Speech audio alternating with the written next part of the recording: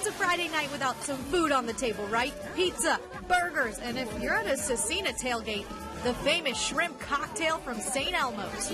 Crusader! The Crusader faithful doing it right for tonight's big game against Triton Central, a battle of the ranked in Class 2A. Opening drive for Scecina facing 3rd and 8. Mac Ayers pump fake, fires a beauty right on target to David Baker, wide open in the end zone. Crusaders up 6-0 early.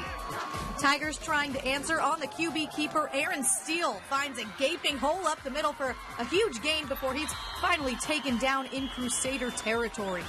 But the Scecina defense not going to let that happen again. This time the pitch, he tries to bounce outside, but he is met by Lance Linder. That Tiger drive would later stall. In the end, Scecina shuts out Triton Central 20-0.